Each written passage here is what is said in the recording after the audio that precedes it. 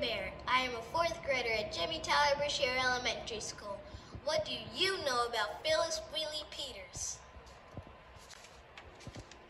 Phillis Wheatley Peters is believed to have been born in Ghana, West Africa. Around the age of 7, she was seized from her home and enslaved in America. She was named Phillis after the ship that took her to America. Phillis was bought by the Wheatley family and given the last name of Wheatley.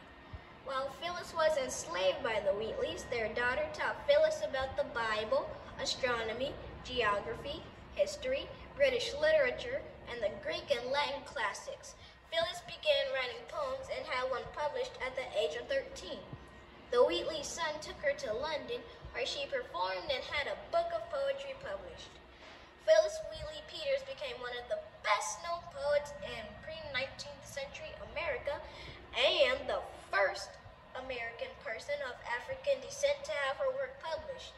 She even got to meet George Washington because of the fame surrounding her poems.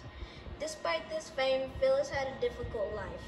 Before they died, the Wheatley family emancipated her, and Phillis married John Peters on April 1st, 1778. They had 3 children, but each of them died as babies. Phillis died on December 5th, 1784 in Boston, Massachusetts, while her husband was imprisoned for debt.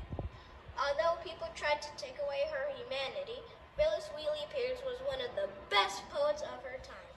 She wrote, "Through thickest gloom, look back, immortal shade, on that confusion which thy death has made." Phillis Wheatley Peters was a black pioneer and is an important part of American history.